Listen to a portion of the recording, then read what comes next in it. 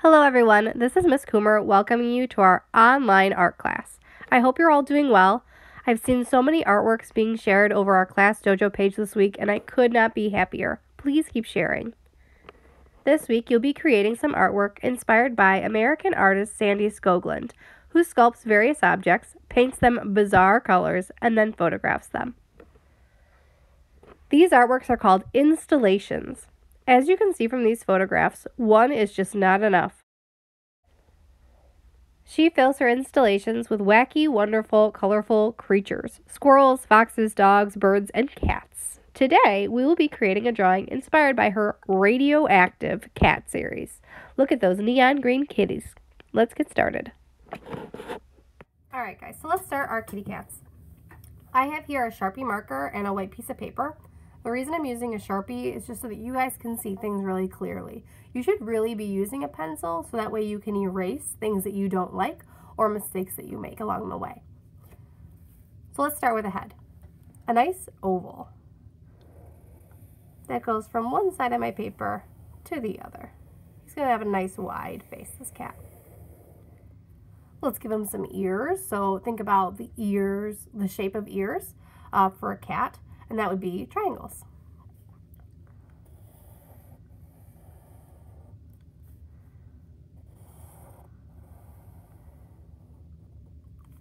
And let's draw his little arms that are going to come down the side here.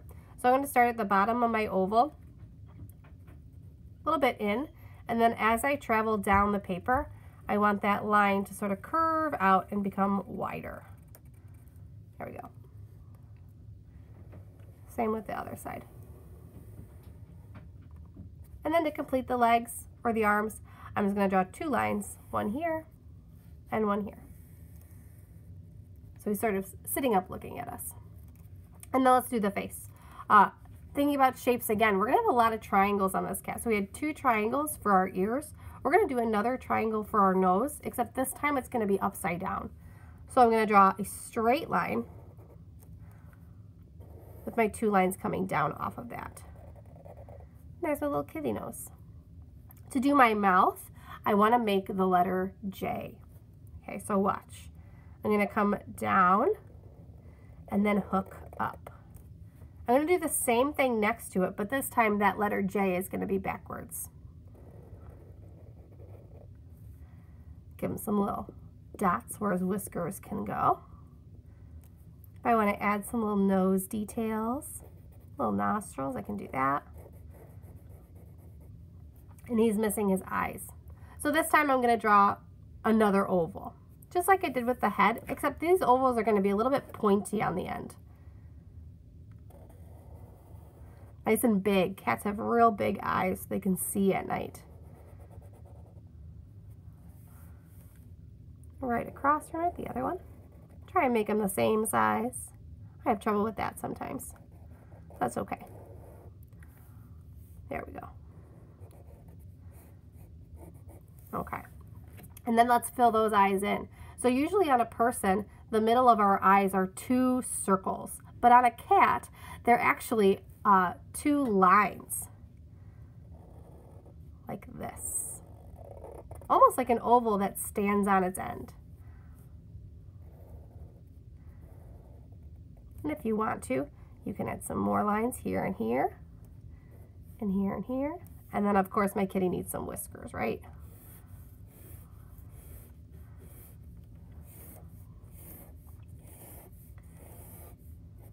There he is. Not done yet though, I want to add some color. So remember, the kitty cats that we are doing are inspired by artist Sandy Skoglund. So we don't want to just have a white or a brown or a black cat. We want to give this cat some color. So you can use whatever coloring things that you have at home, whether that's markers or crayons or colored pencils. Maybe you're really lucky and you have some paint laying around. I'm going to use two things. I'm going to use a marker and I'm going to use some crayons. And just because these are Sandy Skoglund cats, you don't have to do a green cat. You can do a blue cat, you can do a purple cat, you can do a red cat, you can do whatever. So I'm going to start with my marker. And maybe I'll do the nose with the marker green.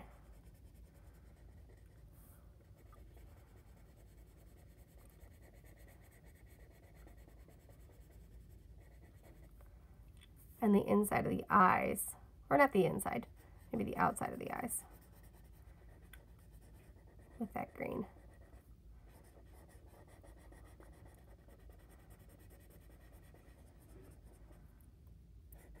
I think I'm going to need my black marker again. We'll use that to color the center of the cat's eye.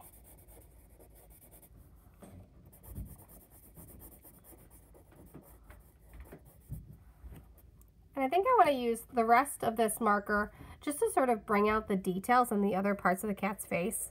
So I'm going to go like over the whiskers, over the mouth,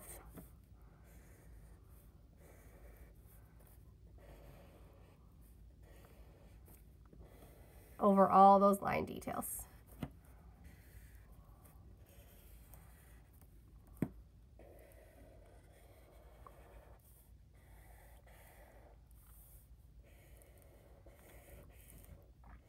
If there are any other details you want to add to your kitty, go ahead and do it, guys. Want to put a little hat on it, glasses, you can do whatever you like.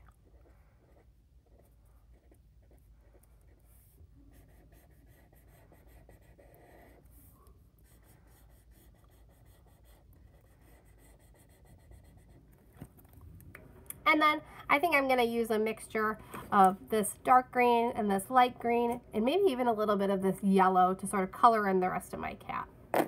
So again, guys, you can color your cat any way you like with whatever materials you have, but I'd love to see these posted on Class Dojo, but I will share some more art with you guys next week. Thanks, guys. Bye.